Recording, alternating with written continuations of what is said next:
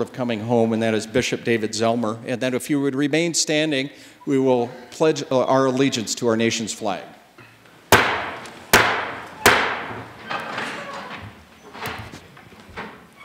A reading from Deuteronomy. Choose from each of your communities individuals who are wise, discerning, reputable to be your judges. And Moses said to his judges, give the members of your community a fair hearing and judge rightly between one person and another, whether citizen or resident alien. You must not be partial in judging. Hear out the small and the great alike. You shall not be intimidated by anyone. Let us pray. Heavenly Father, you have gifted us with the law, and we have set aside these wise and discerning men and women to be judges over us. Bless their discerning and judgments that they might be fair and equitable to both the small and the great. We pray for our Chief Justice Gilbertson, the Supreme Court justices, all our judges and magistrates who serve in South Dakota. We ask at this time that we would remember those who go in harm's way to keep us safe, especially those who serve in law enforcement. And we remember particularly those who have died in keeping us safe. Bless as well our governor, our senators and representatives, and all those who have been set aside to serve.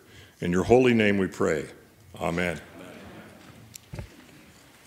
I pledge allegiance to the flag of the United States of America and to the republic for which it stands, one nation under God, indivisible, with liberty and justice for all. Secretary, will you please call the roll of the Senate?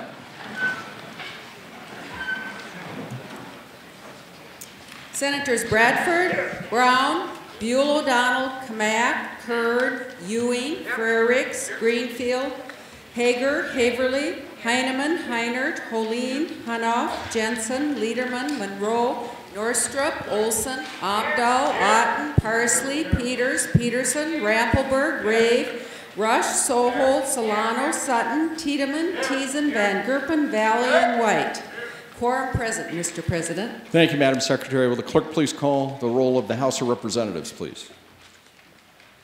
Representative Anderson, Bartling, Beal, Boland, Bordeaux, Bruner, Campbell, Consett, Craig, Cronin, Deutsch, DeSanto, Dryden, Duvall, Fikert, Gibson, Gosh, Greenfield, Hager, Harrison, Haugard, Hawks, Holly, Heineman, Hickey, Holmes, Hunoff, Hunt, Jensen, Johns, Kaiser, Killer, Kirschman, Plum, Langer, Lateral, Marty, May, McCleary, Mickelson, Munsterman, Norstrup, Otten, Partridge, Peterson, Palm, Rasmussen, Ring, Romkema, Rounds, Rosem, Russell, Schaefer, Schoenbeck, Shanefish, Schramp, Sly, Soley, Solem, Stalzer, Stevens, Tulson, Verschio, Werner, Westra, Wick, Willardson, Woolman, Zickman, Speaker Wink. Mr. Speaker, a quorum is present. Thank you, Madam Clerk. Quorum of the joint session is affirmed. Would you please read the motions, Madam Secretary? Senator Rave moves that a committee of 3 on the part of the Senate and a committee of 5 on the part of the House be appointed to escort the Honorable David Gilbertson, Chief Justice of the Supreme Court, to the rostrum. All those in favor of that motion signify by saying aye. Aye. Those opposed, nay. Motion carried. The committee, as announced, is comprised of Senators Brown, Rave, and Sutton, and from the House, Representatives Gosh, Westra, Mickelson, Hawley, and Bartley. Ladies and gentlemen, a number of years ago, the Chief Justice asked to speak and give a State of the Judiciary to you as a joint session. We're honored and privileged today to have the Chief Justice present. Chief Justice Gilbertson was elected to a 4-year term as Chief Justice by the members of the Supreme Court in September 2004, was re-elected to a second 4th term by the other members of the Supreme Court in 2005, and a third 4-year term in June 2013. He was appointed to the Supreme Court in 1995 and obviously has been retained by the voters in each successive vote. Chief Justice Gilbertson received his undergraduate degree from South Dakota State University and his Juris Doctorate from the University of South Dakota School of Law. He was engaged in the practice of law from 1975 until his appointment in 1986. And he served as a circuit judge in the Fifth Circuit from 1986 until his appointment in 1995. In 2007, he was the recipient of the Distinguished Service Award from the National Center for States Courts for his defense of judicial independence. He was the recipient of the Grassroots Award by the American Bar Association in 2014, also for his defense of judicial independence. Since 2010, he has served as a state representative on the Criminal Rules Committee of the United States Court. And more importantly is this last piece, in my estimation, that we sometimes think that we cannot be national leaders because we come from a small state. Well, indeed, again, like many of our leaders here and other places are indeed national leaders.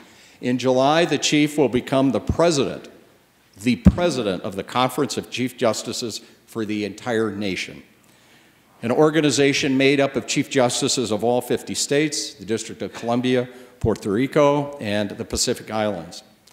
He will also serve concomitantly as the chair of the board of directors of the National Center of State Courts for that same time period. Mr. Sergeant at Arms, would you please announce the arrival of the Chief Justice? Lieutenant Governor and members of the legislature, the Honorable Chief Justice of South Dakota Supreme Court, David Gilbertson.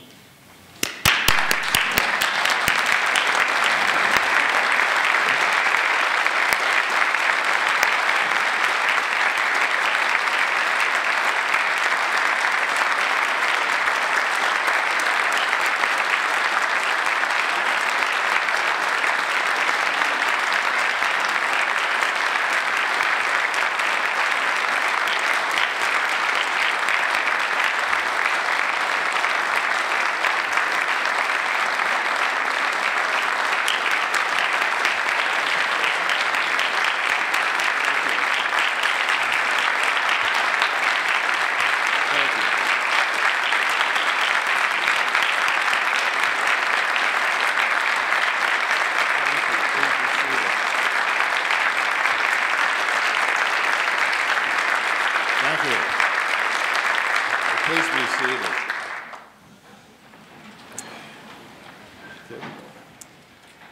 Bishop Zellmer, thank you for that wonderful invocation. Governor Dugard, Lieutenant Governor Michaels, Speaker Wink, members of the legislature, constitutional officers, my fellow justices, judges, Unified Judicial System employees, and all citizens of the state of South Dakota. These are exciting times. In its 125th year, the state's judicial system, officially known as the Unified Judicial System, continues to move forward on many fronts. Some projects are well on their way to successful completion. Others, such as the 2013 criminal justice reforms and the Rural Attorney Recruitment Program, enjoyed their first full year of existence. For projects to succeed, we need three things. You need a solid plan, you need a solid team, and you need the expertise to deal with the challenge. And I believe the UJS possesses all three. This is a far cry from the observation of the political humorist Will Rogers on the performance of a previous president. Will Rogers said, "The country wanted nothing done, and he done it." Clearly, the citizens of South Dakota want something done. They want problems addressed, and the UJS is honored to do so. Alcohol and drug addiction are not among the list of items kids ask for on their birthday wish list. Addiction is also not on the bucket list of things people want to do or experience before they die. While addiction is not forced on a person, neither is addiction a knowing, voluntary, and intelligent choice at the beginning of that sad path.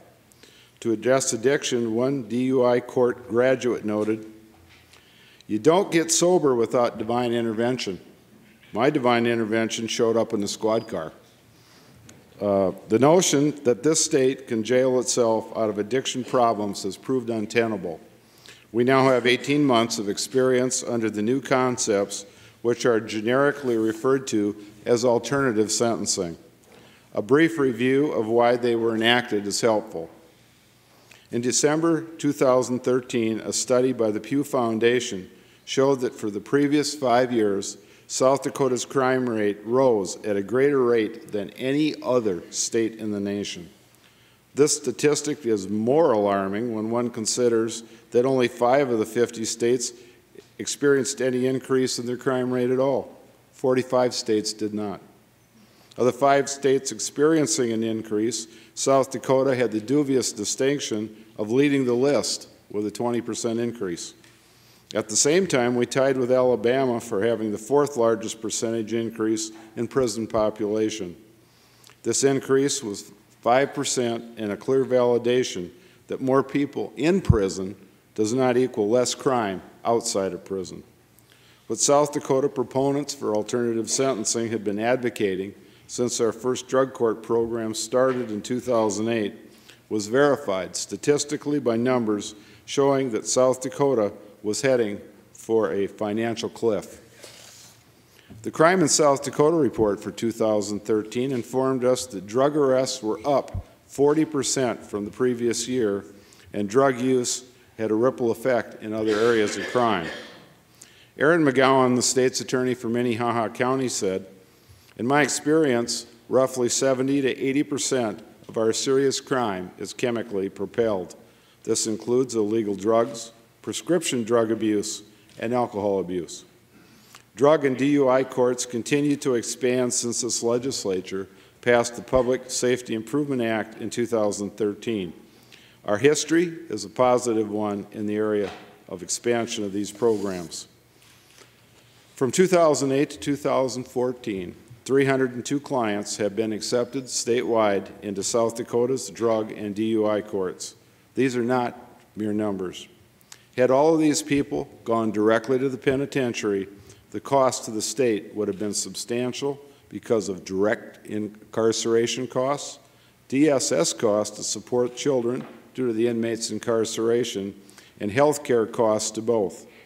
In fiscal year 2014 alone, the taxpayers were saved the expense of 55,000 potential prison days, which were all sentenced by a judge, but not served by the addict or paid for by the taxpayers.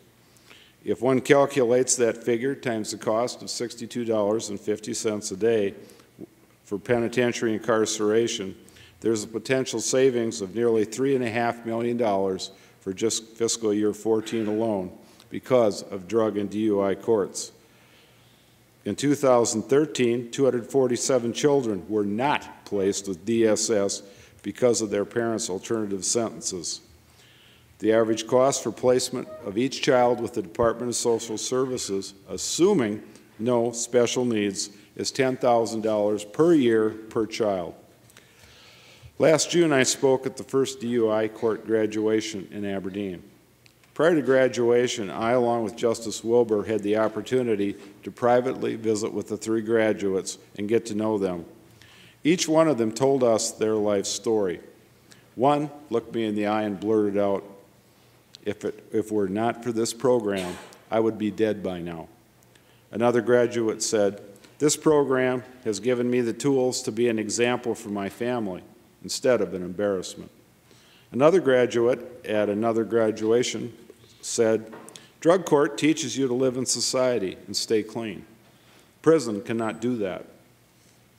It is clear their life experiences, along with successful participation in this program, have provided them with the hard-earned, profound knowledge, and I mean it is profound knowledge, on how to succeed in life. This is not a get-out-of-jail-free card. Instead, it's the law of the second chance, but nevertheless a criminal law with serious consequences for failure in this program, that being a penitentiary sentence. These successful graduates are proof that our programs not only save money and reduce crime rates, they instill a sense of personal responsibility. These individuals are examples of the observation of President Ronald Reagan that we must reject the idea that every time a law is broken, society is guilty rather than the lawbreaker. He said it's time to restore the American precept that each individual is accountable for his or her actions. While our current programs show positive signs of success, they do not guarantee total or immediate success. A person is not weaned from addiction to drugs or alcohol overnight. However, to continue to do business as usual, as we had done prior to the passage of the Public Safety Improvement Act, was a guarantee of continued expensive failure. We also can draw from the experience of dozens of other states who have lowered their crime rates while reducing their cost of incarceration by alternative sentencing.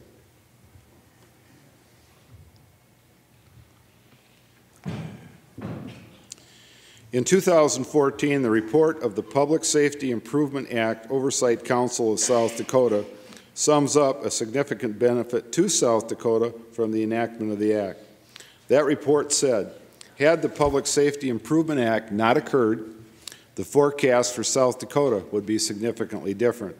The state would be in the process of building 2 new prisons.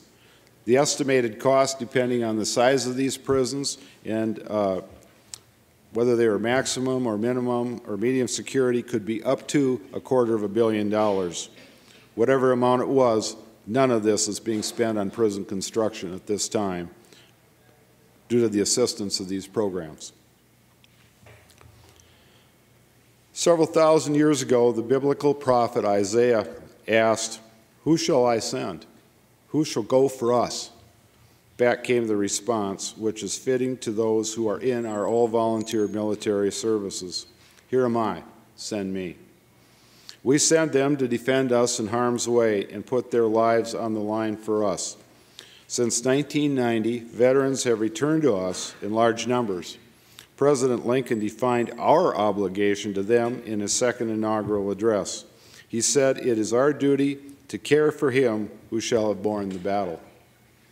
For all too many veterans, the stress of combat was not left behind, but brought home. It is a constant companion which sadly affects their lives. For some, it brings them into our criminal justice system through self-medication by the abuse of alcohol or drugs.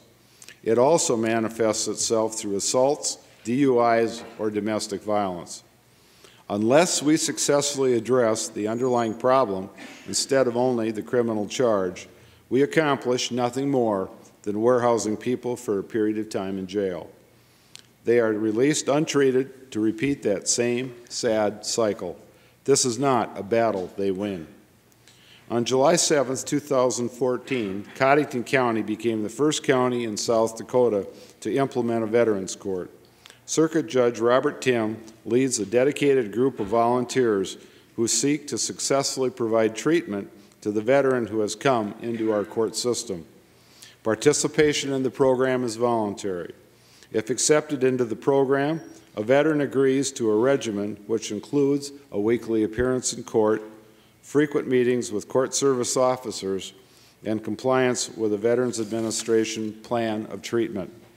To provide this treatment, we have partnered with the South Dakota Veterans Administration, which has been enthusiastic about full participation in the project. At the time of the completion of the program, we hope veterans will be able to put the demons behind them that came home with them. At the end of the Civil War, Lincoln said, "Thank God I have lived to see this day. It seems to me that I have been dreaming a horrid dream for 4 years, and now that nightmare is gone." Hopefully, veterans who complete this program will be able to say the same. We hope to use the Cottington County program as a model for implementing veterans courts in the rest of the state. As I mentioned earlier, 2014 was the 125th birthday of South Dakota and its judicial system. What better way to commemorate this anniversary than with a program such as this? It's better than a statue, a plaque, or another inanimate object. It is a living memorial. To make a long story short, as was said 2,000 years ago, their sins and lawless deeds I will remember no more. Drug and alcohol courts require a treatment component that is not always available in rural areas of South Dakota. Yet, drug and alcohol programs are as serious there as in our urban areas. To address this rural problem, we piloted a HOPE program in Walworth County this year. It has gotten off to an excellent start. 18 people are enrolled in the program. Each faced prison time for drug offenses or other felonies which were the result of drug use. After an evaluation, the participants accepted into the program are required to call in each day to find out if they are subject to random testing that day. Failure to show up for testing or testing dirty results in jail time to reinforce the negative consequences of failure to follow the rules of the program. Participants are also heavily monitored by a specially trained court service officer. To date, we've had 3 people successfully complete the program. All spoke highly of the value of the program to their personal lives. Circuit Judge Scott Myron, who originated the program, Riley told me it's a low-dollar deal. Beyond the UJS personnel, the only cost to the state is a minimal drug testing cost. Thus, 18 people who would have been in the penitentiary at taxpayer expense are instead remaining in their home community and participating in this program. In fiscal year 2015, we will expand the HOPE program to Aberdeen, Sioux Falls, and Winter. There's a certain comfort level when you proceed with a plan that's worked in the past. At a minimum, you know it takes some of the uncertainty out of the situation. As we know, all 3 branches of South Dakota state government, plus many distinguished South Dakotans, came together to address the problem of alternative sentencing for adults. With that planning process successfully behind us and the programs authorized by the Public Safety Improvement Act now up and running, the same study process is looking at how we deal with juveniles in our court system. All 3 branches of state government are cooperating in this endeavor. There's a saying that if you're driving down the road and see a turtle on top of a fence post, you know it got there with some help. These goals are the same as we had with the adults in the Public Safety Improvement Act, to hold the youthful offenders more accountable, improve public safety, and save the taxpayers money. We have the 2nd highest per capita commitment rate of juveniles of any state in the nation. For too long, our circuit judges have had basically 2 alternatives. Either place the juvenile on probation, which may not give sufficient oversight, or send the juvenile to a state institution, a drastic alternative. There is no middle ground, especially in the rural areas of this state. A year at the Star Academy in Custer for 1 juvenile exceeds the cost of housing 3 adults for that year in maximum security in our penitentiary. We are hopeful that the statewide implementation of the Juvenile Detention Alternatives Initiative, commonly referred to as JDAI, is a promising start in the reduction of these high numbers.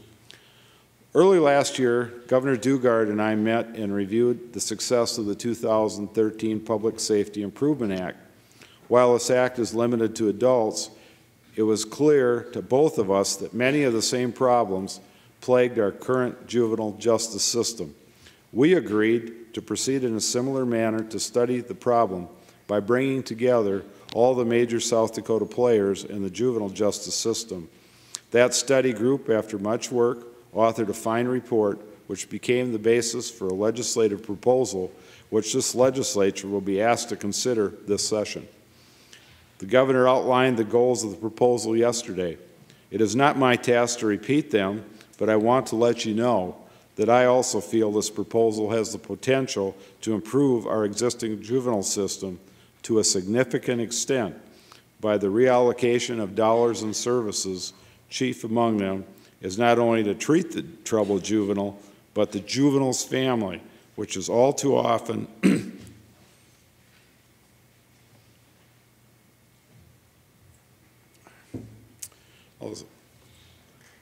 it's all too often the juvenile's family, not a part of the solution, but really a part of the problem. The family needs to become part of the solution and not remain part of that problem. With all of the branches of government and experts combining their experience and foresight, we can produce a proposed solution which merits serious consideration. In 2014, the UJS experienced the most significant increase in supervision of persons placed on felony probation in its history. During this year, the number of people supervised at some time during the year climbed to 7,148. The numbers for the past 5 years provide an interesting picture. Compare the number of people on probation who were sent to the penitentiary for serious violations of probation with those who either successfully completed or remained on probation. For example, in 2010, we had 4,824 people on probation. That year, 7% were violated and sent to the penitentiary. Every year since 2010, the number of people on probation has gone up to the current 7,148 figure I talked about. Yet the number sent to the penitentiary for violation, percentage-wise, has dropped from the 7% now down to 4.4%. The number of people on felony probation this past year did increase by 1,250 people. With the additional resources provided by the governor and this legislature, we were able to hold the revocation rate down to that same low rate as the year before, an all-time low of the 4.4%. We were also able to continue to provide taxpayers with not only effective, but cost-effective supervision at a cost of $3 per day per probationer. The cost of penitentiary incarceration is about $62.50 a day. On the portico of the United States Supreme Court building are carvings of history's great lawgivers. Central is Moses holding the 10 Commandments. The 5th commandment is, honor thy father and thy mother. On July 24th, 2014, the headline in our largest state newspaper read, guilty plea, theft from grandmother of $62,000. The grandmother was 89 and suffered from dementia. One might think this sad but unusual. Unfortunately, national experts tell us the only thing that is unusual about this case is that the thief got caught. Most abuse of the elderly, whether it be physical, emotional, or financial, goes unreported. In fact, only 1 in 14 cases are reported nationally when it occurs in a domestic setting. While we see television commercials daily showing that anonymous criminal preying on a senior over the phone or the internet, sadly, 90% of these crimes are perpetrated by someone within the victim's family. Often a victim can be abused in more than one manner. It is not just a family dispute over family funds. We must recognize it for what it is, felony theft. As to physical abuse, it is also a crime and may also be a felony. A federal study concluded that elder abuse can occur in any community and involve seniors in any socioeconomic, racial, or ethnic group. 2/3 of the victims are women. This issue has been called the silver tsunami. If so, this is only the first wave. Several factors combine to result in a growing problem. The most obvious is the number of senior citizens is increasing. By 2025, there will be more Americans over the age of 65 than there will be in grade school. Not only are there more of us, but we are living longer. When Social Security was implemented in the 1930s, a retirement age of 65 was selected because the life expectancy was only 66. I would guess today that most adult South Dakotans probably know at least one person who has reached the age of 100. In former decades, seniors moved in with their adult children. The family home commonly housed 3 generations. Now, a senior may not have a spouse or any adult children. If there are adult children, they may live anywhere in the world instead of next door. This situation is due to increased mobility, divorce, declining birth rates, increased lifespans, and other factors which have done away with the family stability of former years. There are many factors fueling the rapid increase in financial crime against seniors. Seniors are the fastest growing segment of our population and are where the money is. This generation is known to be a trusting generation. There is a lack of oversight for seniors who either live at home or are assisted by paid caregivers or who live in a long-term care facility. Moreover, often the thief or the abuser is the caregiver, and the senior is worried about losing independence by the caregiver's arrest because that would result in the senior being placed in a nursing home for lack of another alternative. Now, it's not my purpose today to bash caregivers.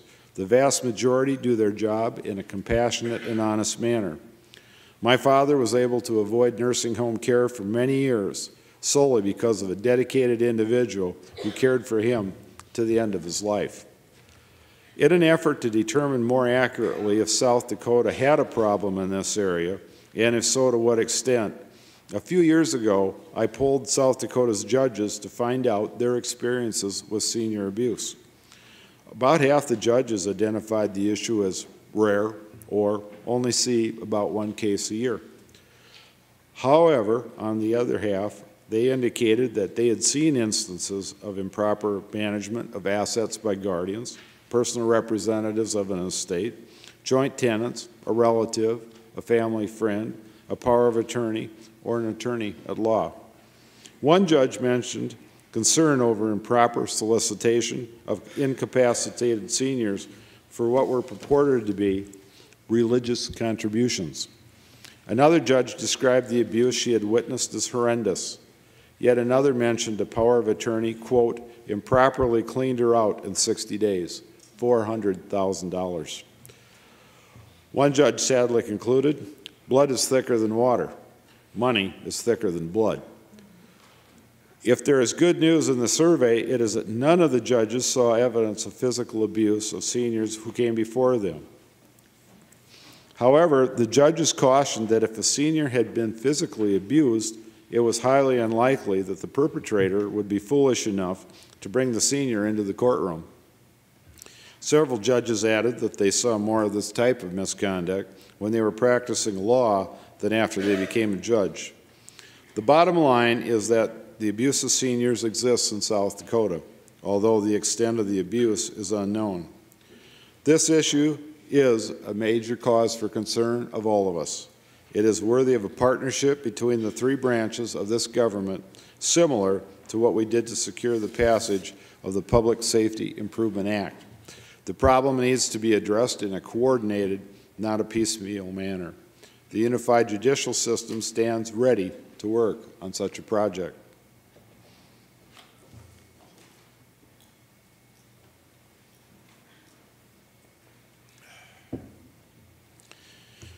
For a town to survive, it must maintain a certain infrastructure. This is more than buildings with signs indicating the building is a church, a school, a grain elevator, or a place of business. Those by themselves are simply buildings. It is the ability of the community to provide its citizens and those who live near it with the basic services to maintain the community as a community. This infrastructure is maintained and enhanced by the presence of an attorney or attorneys in the community. All too many of our towns once provided legal services, but these services have withered with the passage of the years. A partnership of the three branches of this government seeks to restore legal services to many rural communities in South Dakota. The South Dakota Rural Attorney Recruitment Program has been in effect for a little over a year. I am very pleased with the results. The Rural Attorney Recruitment Program was authorized by the legislature. It seeks to assist rural counties in South Dakota that need access to local attorneys and assist between an attorney located in that county. It is a partnership between the county, the state, and the State Bar of South Dakota by providing a 5-year program of financial incentives to an attorney who locates in an eligible rural county. It reminds me of the day when a friend of mine and I were watching an eagle flying majestically over our lake. My friend commented that the eagle was able to fly in such a glorious manner because its wings worked together. May 7th, 2014 was a monumental day for this program. On that day, Jake Fisher became the first attorney not only in South Dakota, but the first attorney in the entire nation to enroll in such a program by opening a law office in Corsica. This came about through the cooperation of the Corsica Development Corporation and the Douglas County Commissioners. Jake was raised on a farm near Corsica, but had gone to law school in Minnesota and had practiced law in the Minneapolis area. The bill you passed allowed him to come home with his family and set up a law practice for his friends and neighbors in the Corsica area. To date, 6 counties have taken advantage of the program and now enjoy the benefits of the program. They are Douglas, Lyman, Hawken, Hand, Tripp, and Perkins counties. 8 attorneys are involved. 4 are men, 4 are women. They say a picture's worth 1,000 words, and some of you may have seen our highway sign that kind of attempted to show what we were trying to do. And obviously, it gets the point across. Next attorney, and I think it says 125 miles. Well, nothing stays the same. It always moves forward or backward, as this program has. And so today, I'm very proud to unveil a second sign. Chris? For those of you that can't see it, it says next attorney, up the block. A little bit better than 125 miles. And the sign has served us well. The original sign actually got in a front page article in the New York Times, which brought national attention and exposure to this fine program. Other counties have shown interest and are attempting to match, we are attempting to match each geographical area with a law student at the University of South Dakota School of Law or elsewhere. A few months ago, my staff and I met with 21 first and second year law students. They all had an interest in the rural law practice, and their geographical interests covered virtually every portion of the state. The Supreme Court is charged with the administration of this fine program. We are willing to make on-site visits with an interested county and set up a meeting between the county's commission and law students who may be interested in that locale. We still see some of the reluctance you would find at a junior high dance. Boys on one side, girls on the other, and nobody quite sure how to make that first move. We stress that this program is of a limited duration and that after 16 allotted slots, which are allowed under the bill, have been filled, or 5 years has elapsed, the program will terminate. To wait invites the same result as an intentional decision not to participate. The result contributes to stagnation and decline. A major reason for the program's current success is the active cooperation of local attorneys in the area. Many want to retire from the full-time practice of law, but recognize their obligation to their clients and do not want to leave them without access to legal services.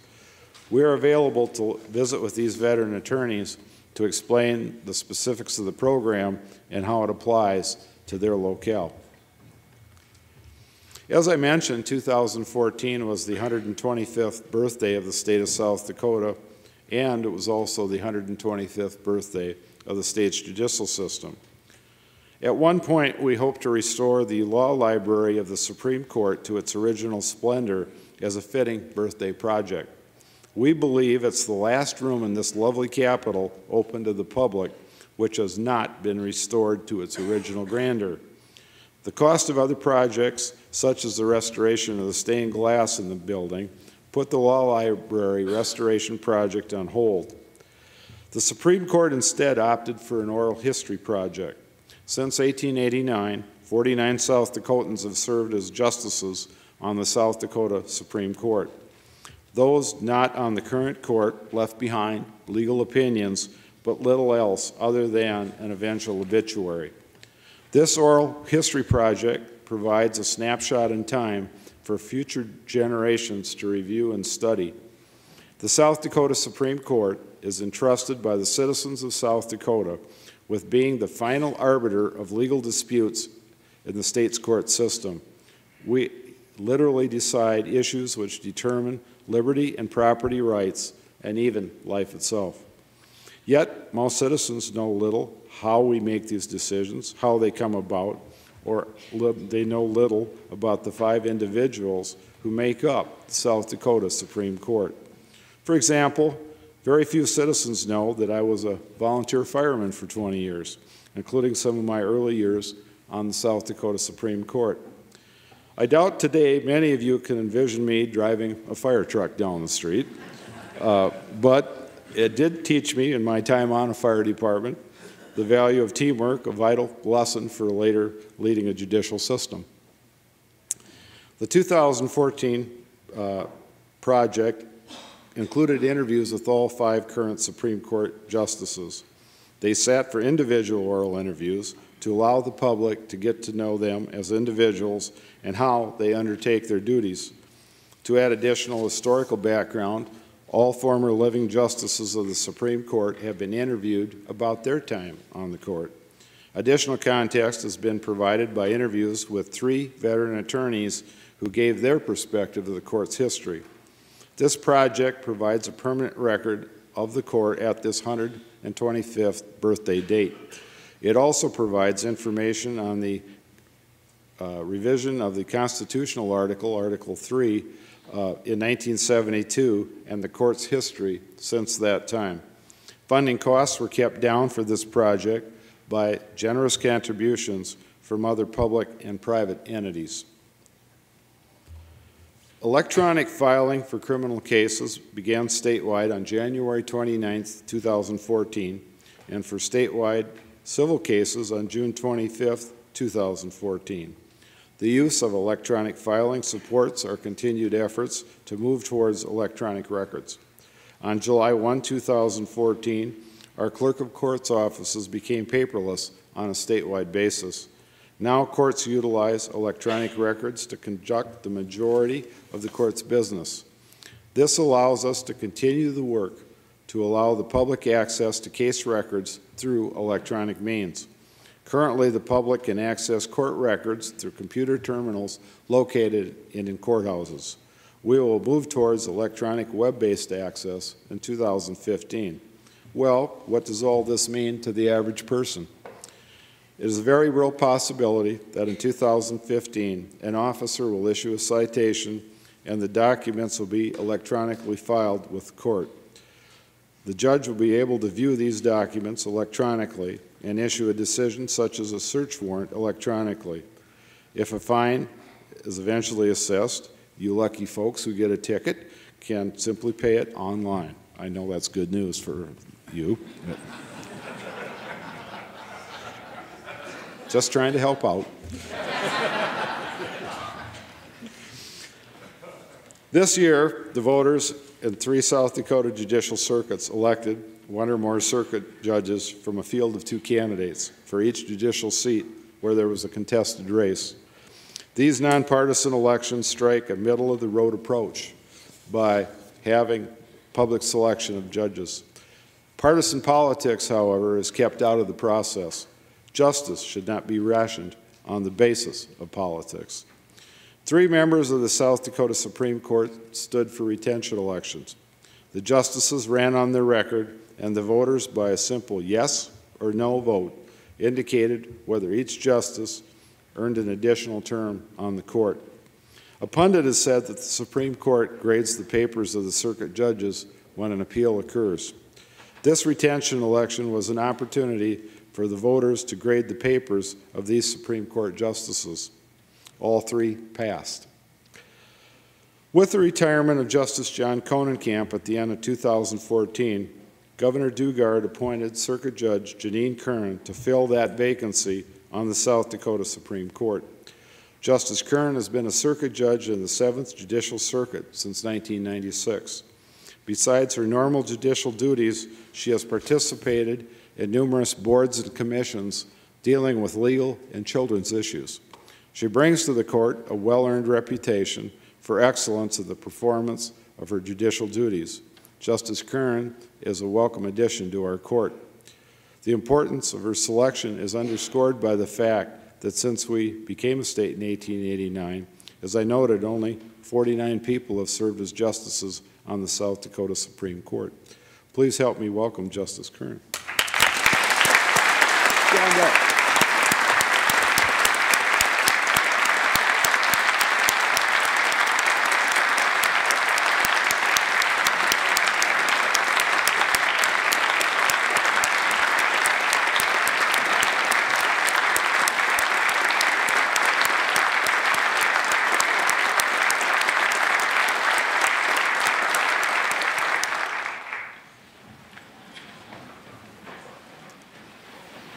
Thus, we close the book on the first 125 years of South Dakota.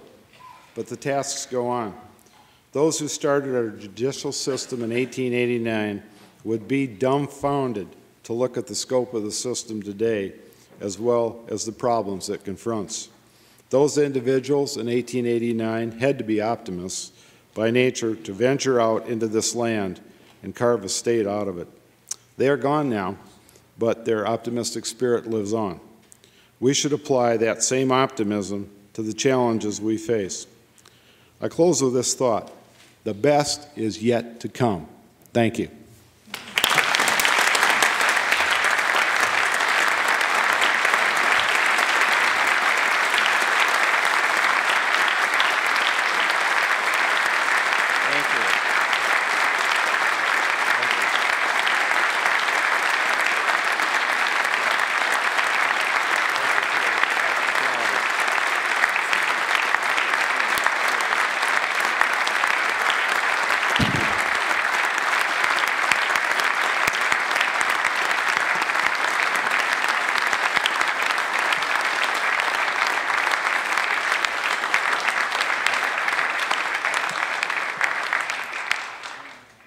Senator Rave moves that the joint session be dissolved. Is there a second?